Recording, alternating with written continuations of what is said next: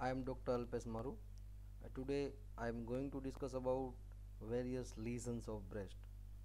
This is very large topic. In fact, so many lesions have been covered in this topic, and previously so many questions that has been asked, like discuss morphology of fibroadenoma, discuss morphology of phylloid tumors.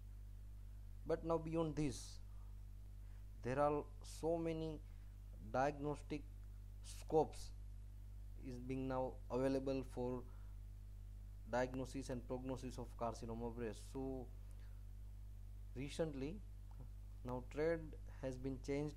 They are going to ask about immunohistochemical markers for prognosis and management of CA breast.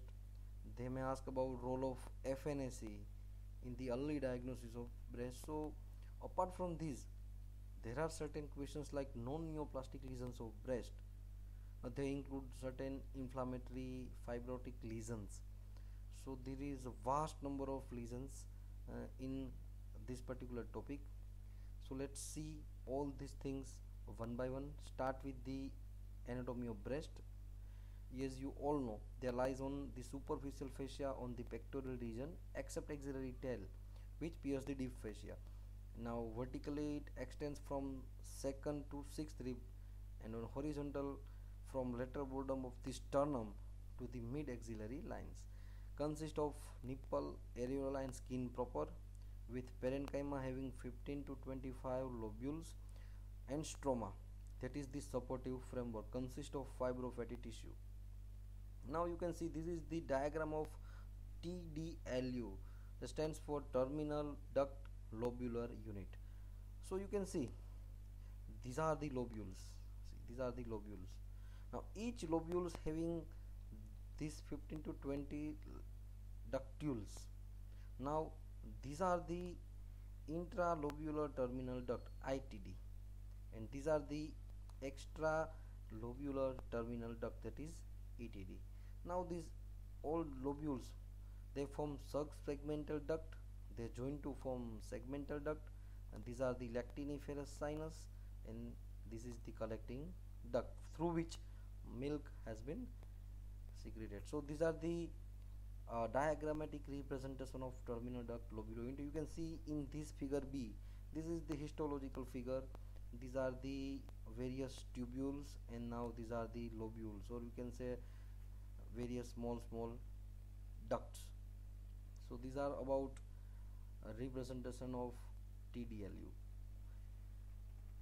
You can see in this figure there are several ducts. You can see on this arrow. So these are the ducts that open up or beneath the stratified squamous epithelium of the skin on the surface. Now regarding stroma, there are two kind of breast stroma, interlobular as well as intralobular.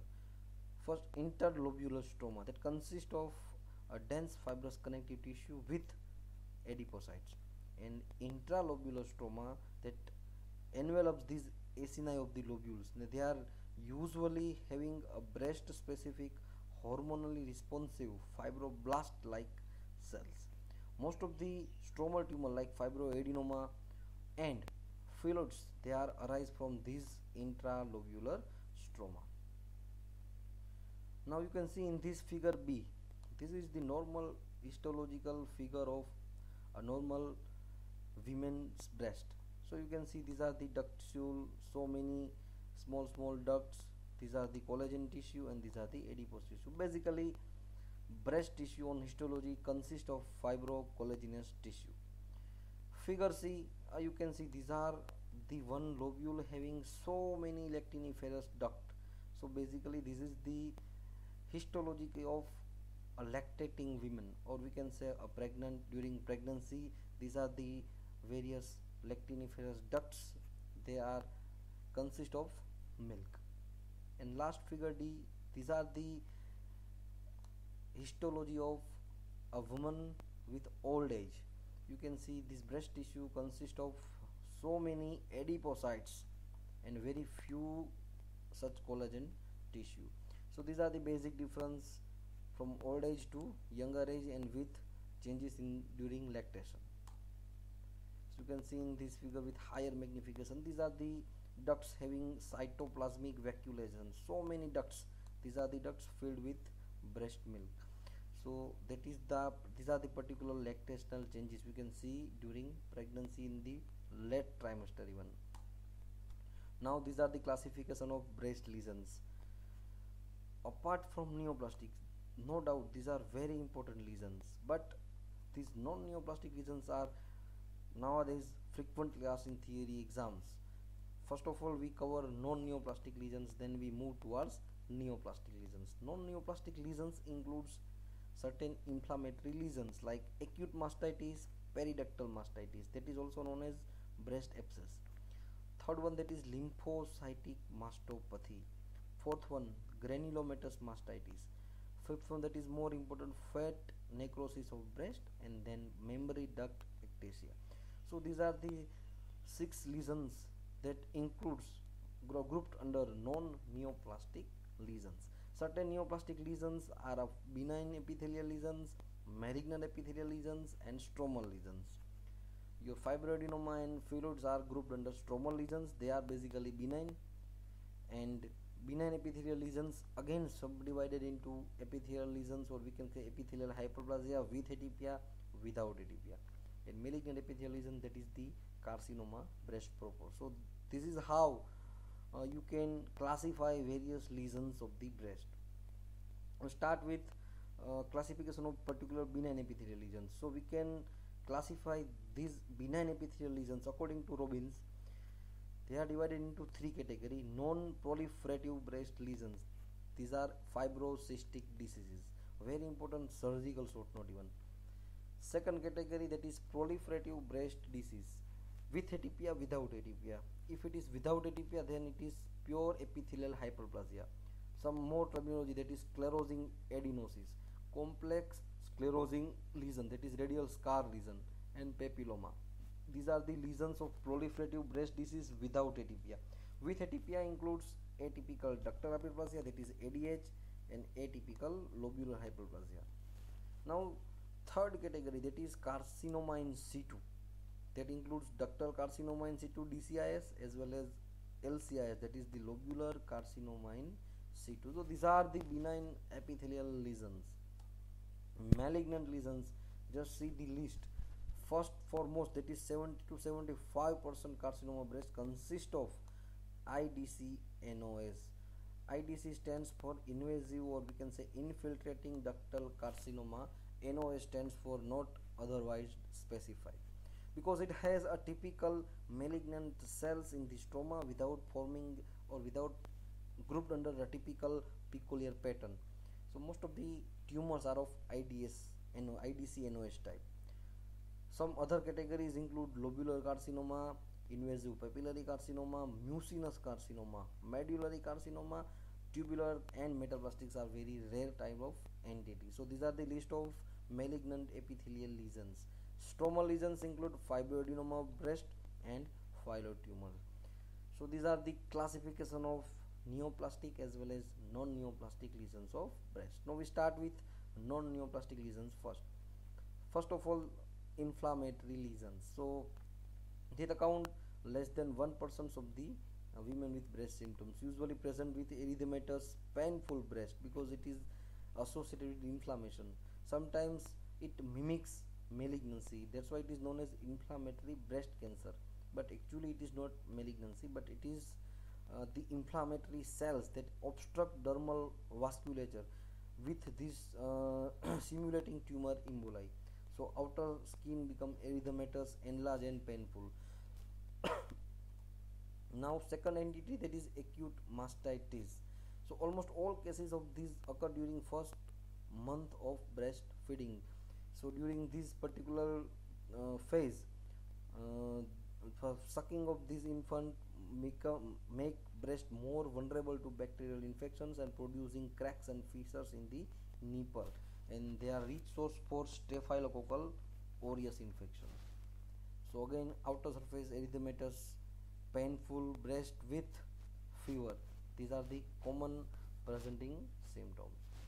Morphologically, these S. aureus infection produce localized inflammatory lesions and sometimes produce abscess. And the streptococcal infection tend to cause diffuse spreading as compared to staphylococcus aureus. One more entity, that is periductal mastitis. The name itself suggests around duct there is some abscess like things, also known as recurrent subareolar abscess. So again, presenting symptoms is the painful erythematous subareolar mass, and more than 90% female are of smoker. Vitamin A deficiency is also associated with this lesion. How this happen? It has a very important, a peculiar histological findings. You can see in this figure. These are the normal skin epithelium, right? These are the lining squamous cells, and this is the duct. Now what happen? Whenever there is periductal mastitis, so around duct there is localized abscess formation, and this skin keratin try to block this particular abscess and form a blocked plug. So this is the how subareolar mass happens.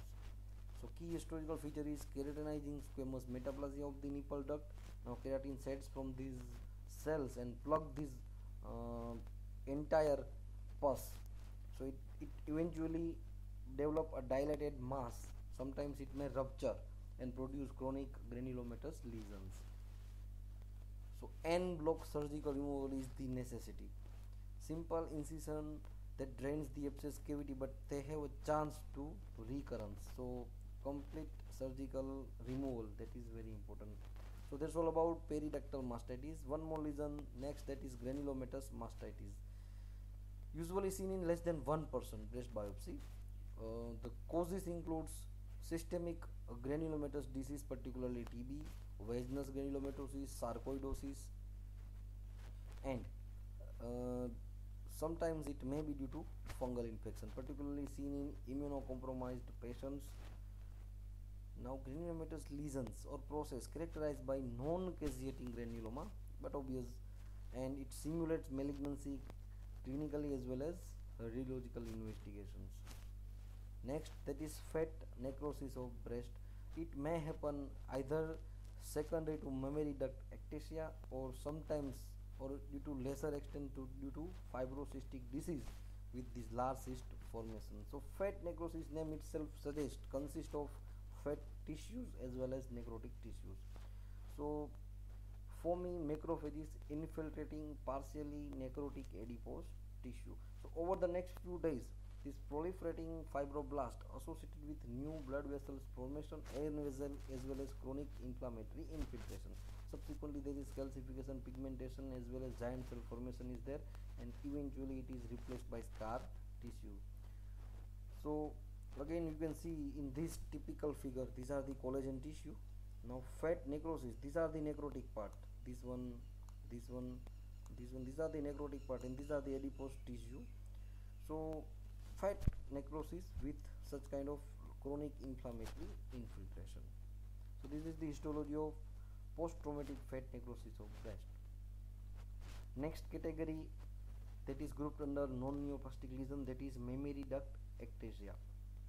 Usually it is also known as chemical mastitis, mastitis obliterans, varicose tumors, comedomastitis, and most of the cases are seen in 5th or 6th decade of life with a multiparous women. Now the disease may produce retraction or inversion of the nipple, and nipple discharge is the most common presenting symptom. Morphologically but obvious, it has dilatation of duct, consist of these inspissated breast secretions. Sometimes it is associated with granulomatous reaction, and these ducts filled with granular debris and lipid laden macrophages. So you can see these are the duct specimen of duct ectasia. Now benign epithelial lesions of breast. So this is all about non-neoplastic lesions. Now we move towards benign epithelial lesions of the breast. First, foremost and very important, that is fibrocystic disease of the breast. Frequently asked surgical short note, we can say non-proliferative breast changes. Age group, that is very important, 3rd and 4th decade, 35 to 45 years of age, that is the age range. Grossly on palpation, breast tissue looks like lumpy, bumpy tissues. Radiologically, there is a dense breast with cystic lesions. So basically, fibrotic proliferation, increased acini-per lobules with cystically dilated breast. So three principal changes, morphological changes, we can say: cyst, fibrosis, and adenosis. Adenosis means increased number of acini per lobule. Cyst, again, it is formed by dilatation and unfolding of the lobules, and sometimes they coalesce to form a large cyst. So you can see in this figure, these are the certain large cysts. Now cysts are lined by flattened atrophic epithelium or metaplastic apocrine cells. These are the metaplastic apocrine cells, and these all 1, 2, 3, these are the dilated cyst. Now fibrosis, it is made up of fibrous tissue. Whenever there is rupture of cyst, this material reaches in the stroma, and there is promotion of fibrosis. And adenosis, increased number of acini per lobule, and usually normally during pregnancy this physiological adenosis is also there, but this fibroadenosis, or we can say fibrocystic disease, is different from physiological one. So that's all about fibrocystic disease of breast. Now proliferative breast lesions without atypia. Fibrocystic disease, that is grouped under non-proliferative lesion. Now proliferative lesions without atypia includes usual ductal hyperplasia, that is UDH. We can say florid ductal hyperplasia. UDH and florid head has almost similar representation, but having difference in having a number of layers. Sclerosing adenosis, it may misdiagnose as carcinoma. These are the low power view of lobular configuration of sclerosing adenosis, and these are the medium power view having spindle cell proliferation and fibrosis. Now radial scar, or we can say radial sclerosing lesions. Now this is very important, you have to understand. Here there is central nidus that interrupt the gland and highlight stroma with long radiating projection into stroma, such kind of long radiating projection into the stroma. So the term radial scar is misnomer, that is very important. These lesions are not associated with prior trauma or surgery, that is nothing to do with scar. So grossly there is irregular mass, or you can say such kind of radial lesion all over the tissue, and central there is fibrosis. Mimics invasive carcinoma, but it is not. Next, intraductal papilloma. Always papilloma having a central fibrovascular core with arborizing pattern of epithelium. So that is a definition of true papillae. Secondary changes like hemorrhage, infarction, squamous metaplasia, sometimes it may present. Now these are the gross appearance of intraductal papilloma. Such kind of polypoid mass, just like rectal polyp, you can see such kind of polypoid mass with dilated duct. On low power view, you can see this whole duct consists of such kind of papilla. These are the arborizing pattern having central fibrovascular core. So these are the diagram of intraductal papilloma. Now next category, proliferative breast lesions with atypia. So far we have covered non-proliferative lesions include fibrocystic disease of breast. Proliferative lesions without atypia include these usual ductal hyperplasia, intraductal papilloma, sclerosing radial lesions. Now proliferative lesions with atypia, and first and foremost that is ADH, atypical ductal hyperplasia. It closely resembles DCIS, and it consists of relatively monomorphic proliferation of regularly spaced ductal cells. But we can differentiate this from DCIS by it has limited extent and partial filling ducts, and from carcinoma breast it has no invasion. So atypical ductal hyperplasia, you have to differentiate it from DCIS as well as carcinoma. So you can see in this figure, this is rather than florid ductal hyperplasia, you can see streaming effect. So typical streaming effect seen in usual ductal hyperplasia. Now this is the ADH.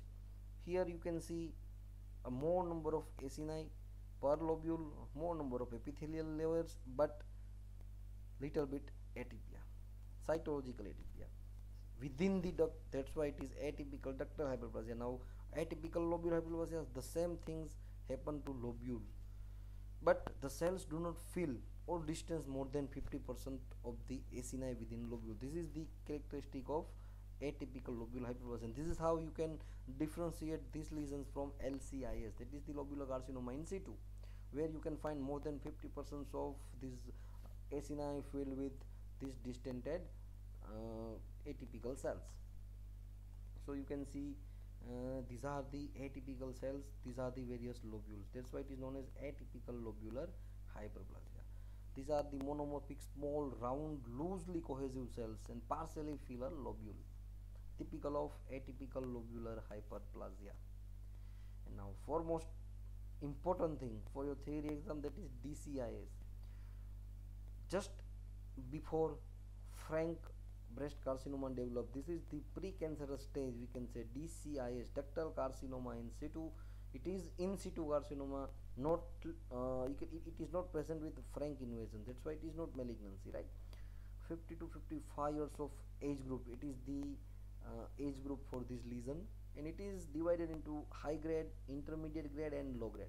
You can see high grade having a marked number of comedocarcinoma with intense pleomorphism and necrosis.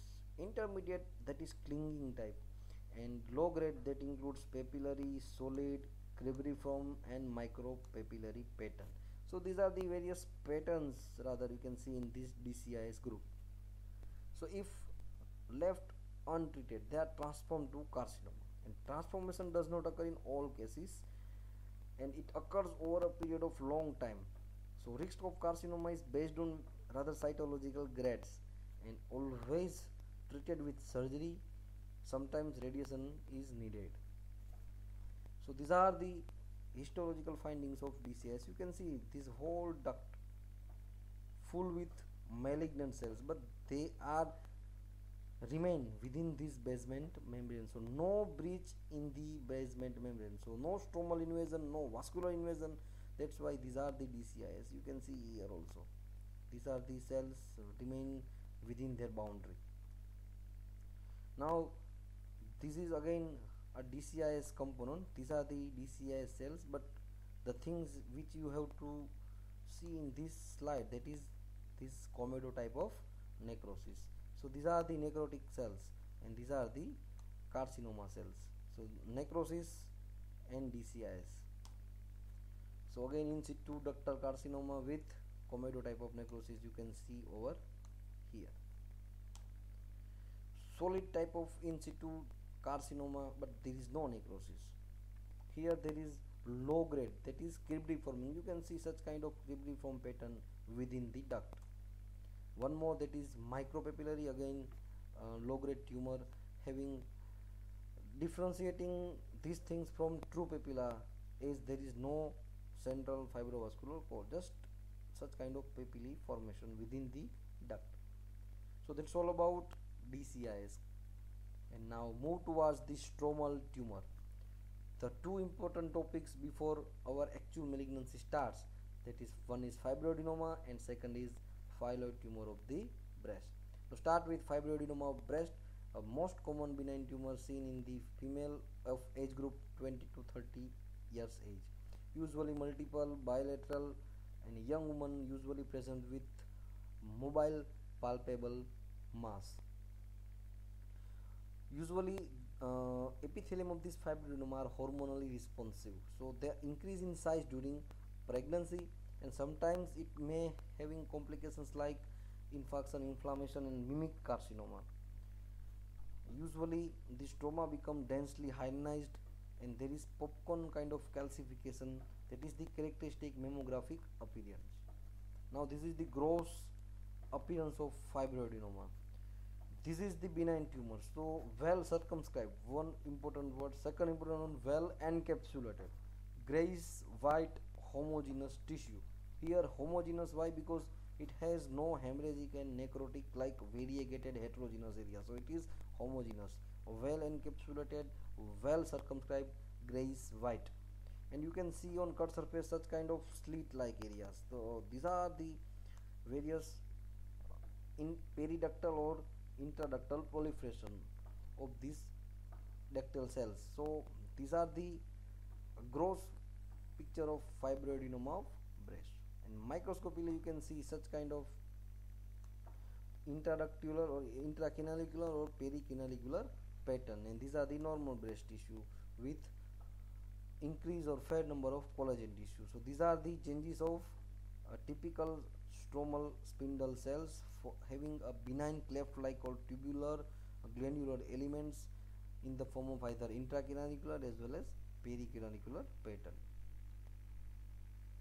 So these are the intracanalicular pattern and these are the pericanalicular pattern.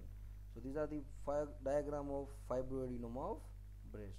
So most commonly present in the young aged women with mobile palpable mousy, we can say mousy mass. There are certain secondary changes that happens in fibroadenoma in the form of hyalinization, calcification, ossification in the stroma.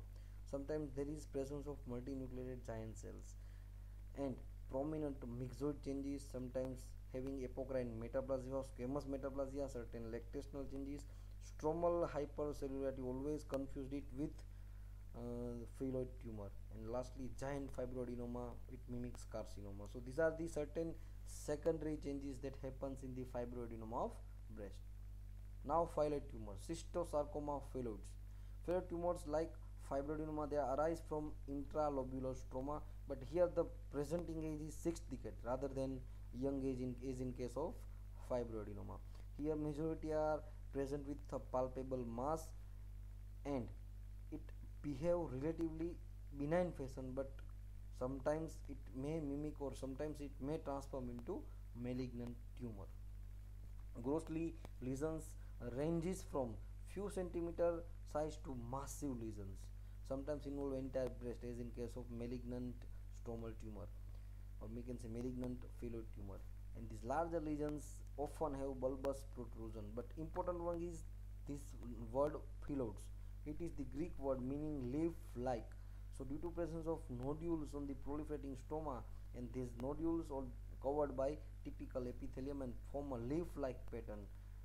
We can see in this figure this kind of leaf like pattern seen on the stroma, and there is stromal hypercellularity. So you can see no duct and granular enlargement, no acini enlargement within the lobule, but you can see most of the tissue having this stromal component. So stromal hypercellularity and such kind of leaf like granular element. So this is the typical microscopic lesions, like low grade lesions composed of more cellularity and few mitotic figures, and compared to fibroadenoma there is increased stromal cellularity and cytological atypia that give rise to typical leaf like architecture. So these are the typical findings of phyloid tumors of breast.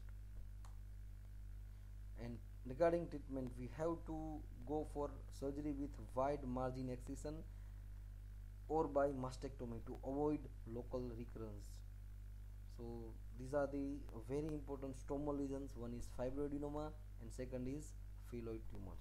And now we move towards the malignant lesions of the breast. That includes IDCNOS, that is the most common type, and certain other tumors like lobular carcinoma, mucinous carcinoma, metaplastic carcinoma, invasive papillary carcinoma, and each carcinoma has their peculiar pattern. So we can see invasive carcinoma, 79% consist of this NOS type, that is IDC NOS. 10% lobular carcinoma, invasive lobular carcinoma. Tubular carcinoma consists of 6% of all. 2% mucinous carcinoma, 2% medullary carcinoma, and 1% papillary, and metaplastic carcinoma is very rare. So we see all morphology one by one, but before going to discuss few risk factors, one is age. As the age progress, there is a more risk of become carcinoma, develop carcinoma breast. Early menarche and late first pregnancy, this is a very again a very important risk factor. Early estrogen exposure from first degree relatives having breast carcinoma, there is a chance to have carcinoma breast. Breast density, it again a very important risk factor. Atypical hyperplasia previously happens, they have a chance to become develop DCIS and later on carcinoma. And certain radiation exposure lead to conversion of malignant cells. So these are the risk factors of breast carcinoma.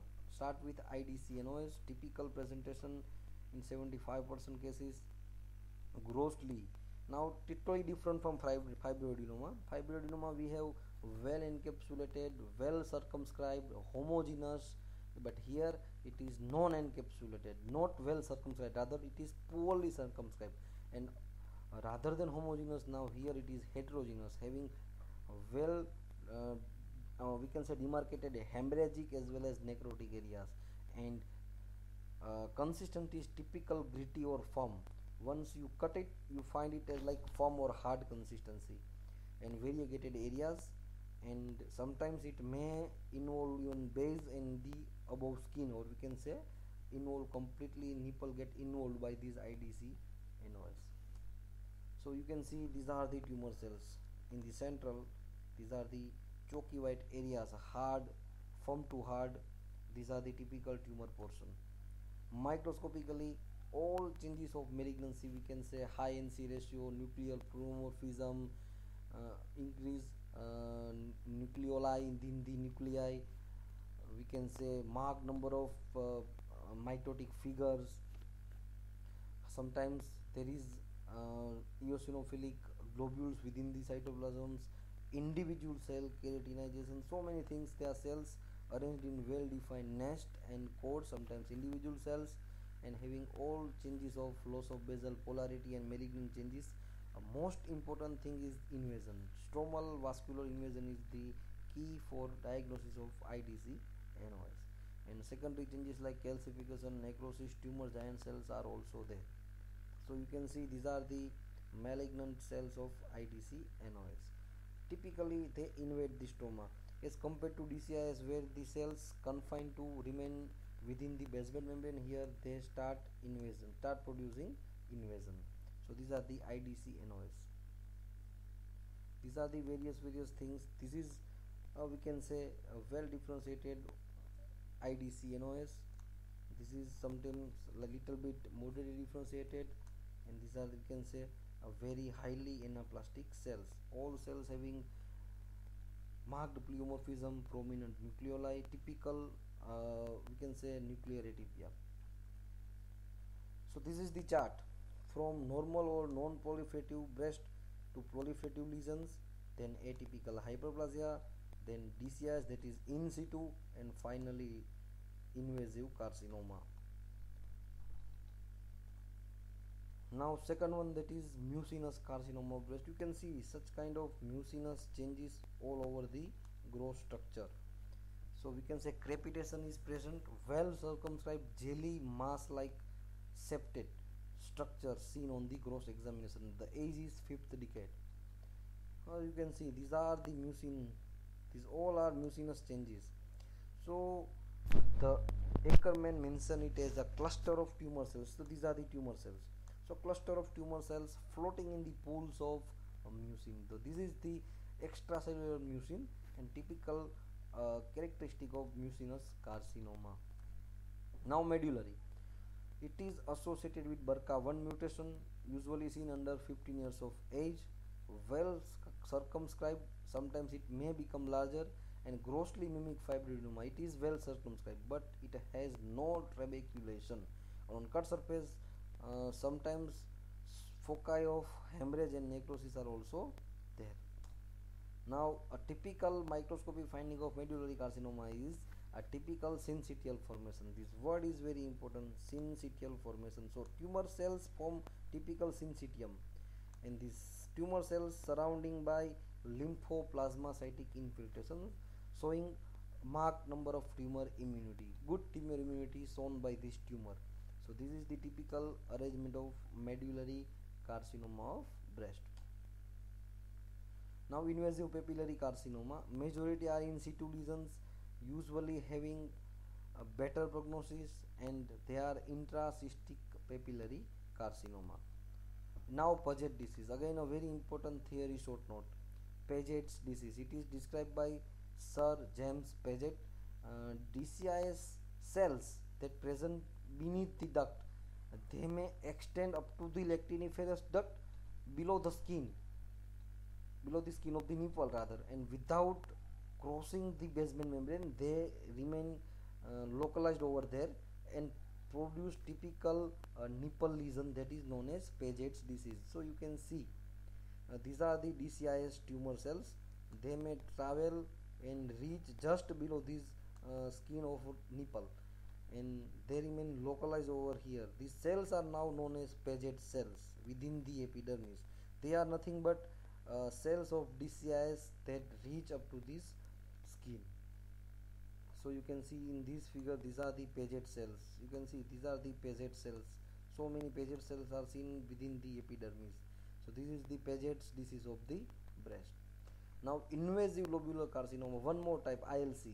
And the typical pattern in invasive lobular carcinoma is Indian file pattern. Tumors are arranged in single file pattern. Such kind of single file tumor arranged in the typical pattern that is known as Indian file pattern seen in lobular carcinoma. You can see such kind of typical pattern, such kind of Indian file pattern. These are the typical feature of invasive lobular carcinoma. All malignant features are present in these cells. So that's all about all malignant lesions of breast. So far we have covered non-neoplastic lesions. Non-neoplastic lesions includes all inflammatory lesions. Then neoplastic lesions include benign lesions.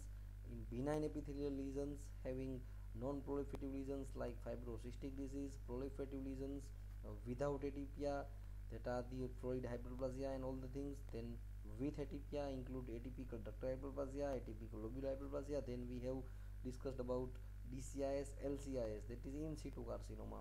They are the pre-malignant things. Then we have discussed about stromal tumors like fibroadenoma and phyllodes, and then we move towards the frank malignant lesions, include all lesions from IDCNOS to invasive lobular carcinoma. So these are the various lesions of the breast.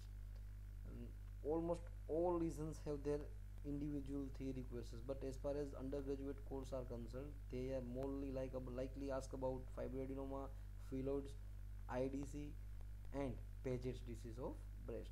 Now regarding a very newer and recent diagnostic modality. So basically, once a patient come to you with palpable breast mass, so you can diagnose them with the help of mammography, local examination, and FNAC. So these are the trio of diagnostic evaluation for carcinoma breast. Then we can say screening method for breast. Now FNAC gives you certain clues whether it is benign or malignant, but it cannot type the tumor like it is, whether it is IDCNOS, whether it is medullary, whether it is lobular. So for that you have to go for biopsy, and once you go for biopsy you come up with certain lesions like IDCNOS, or you can say invasive lobular carcinoma with this much tumor mitosis activity, and these are the necrotic area. So well differentiated tumors are there, or moderate or poor, you can reach up to that much idea.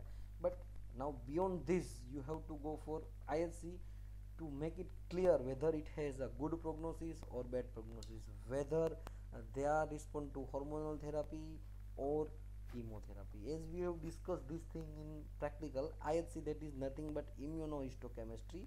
A crucial markers are ER, PR, HER2/neu. ER stands for estrogen receptor, PR stands for progesterone receptor, and HER2/neu, that is the human epidermal receptor with a neural differentiation. First two are hormonal markers, and HER2/neu are, that is the oncogenic markers. So once a patient having ER/PR positive, that stands for a good prognosis, and we can start hormonal therapy. Once a patient having ER/PR negative and HER2/neu positive, it shows patient having a very poor survival rate, and we have to start chemotherapy, and that is the trastuzumab, that is the drug of choice. So based on this ER/PR and HER2/neu status, accordingly we can plan a further treatment of these carcinoma breast patients. So this is a very important immunomarkers this nowadays available, that is IHC. Usually it is 8 to 10 hours procedure, and it is a very costly procedure, but it is very important diagnostic tool for further evaluation of these patients. So this all about ER/PR and HER2/neu. And important thing is last sentence, that is the all equivocal cases of HER2/neu confirmed by FISH, that is the fluorescent in situ hybridization technique. So How to know admix with fish, and that is the important diagnostic tool. And these are the markers. You can see these tumor cells having nuclear positivity, that is either ER or PR. These are the nuclear positivity, and such kind of membranous or cytoplasmic positivity is shown by HER2/neu markers. So ER/PR nuclear positivity, membranous and cytoplasmic positivity exhibits by these HER2/neu markers. So IHC is the very important diagnostic tool based on antigen antibody reaction on the tissue section. So immuno having antigen antibody reaction, histochemistry means by certain chemical reagents we produce this antigen antibody reaction on histo or tissue sections. So this is how IHC concept emerges.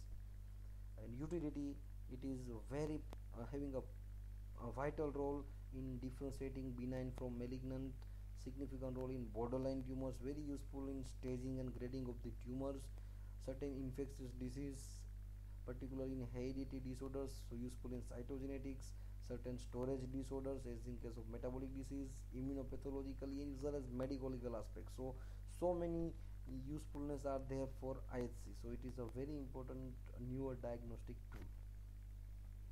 So these are the nuclear positivity of ER/PR, and these are the again simple H&E having ER/PR positive, HER2 negative. This is the ER positive, PR positive as well as HER2 positive, triple positive, and these are ER/PR negative and HER2 positive tumor having a very bad prognosis, and this is triple negative again having a very poor prognosis. So these are the various H&E, ER/PR and HER2 photographs. Again you can see in invasive ductal carcinoma, these are the tumor cells, the same cells showing positivity for ER and PR. So this is HE, this is IHC. So that's all about all lesions with IHC. And now the last topic, that is the lesions of male breast, that is known as gynecomastia. Last but not the least, very important thing, very important findings that seen in a male patient. Enlargement of male breast due to hypertrophy as well as hyperplasia of glandular and stromal element. So typical gynecomastia present having a high estrogenic activity that stimulates breast tissue and low androgenic activity, so low counteract these effects. So imbalance between estrogen and androgen is the responsible for gynecomastia to develop. Now less than 25 years of age, it is the hormonal pubertal changes that cause gynecomastia. In later stage there are certain conditions. One is cytogenetic condition, that is Klinefelter syndrome. Certain drugs like alcohol, marijuana, heroin, anabolic steroids may produce gynecomastia, and certain testicular tumors, they are like Leydig cell tumor, Sertoli cell tumor, HCG secreting germ cell tumor. So these are the tumors produce, or we can say decrease androgen levels, and this is how a patient develop gynecomastia. Site usually unilateral is in case of idiopathic, and if it is hormonal induced it is bilateral. Grossly button like subareolar mass. Usually carcinoma is eccentric, here it is beneath the areola, and it is well circumscribed disc-shaped oval mass, and microscopically you can see a typical epithelial hyperplasia of the duct, dense number of collagen tissues, and on longer duration you can see fibrosis. So a typical collagenous tissue as well as fibrous tissue with marked number of such kind of ductal hyperplasia, collagen tissue, and sometimes associated with fibrosis. So typical normal female breast like structure develop in the male. So this is the histological findings of gynecomastia, and lately it is converted to carcinoma. So it may convert it to carcinoma in the later stage if intraductal epithelial hyperplasia is too extreme. So but it is very rare, but we have seen so many cases of male breast having carcinoma. So gynecomastia, it is we have to treat it earliest as possible. So that's all about all lesions of breast from non-neoplastic to neoplastics and recent diagnostic modality. So that's all about lesions of breast, very important theory topic, some practical aspects that we can discuss, like you have a specimen of fibroadenoma breast as well as carcinoma breast in your practical exam. So that's all about all the lesions of breast, and if you have any query, you can ask me at any time. Thank you very much.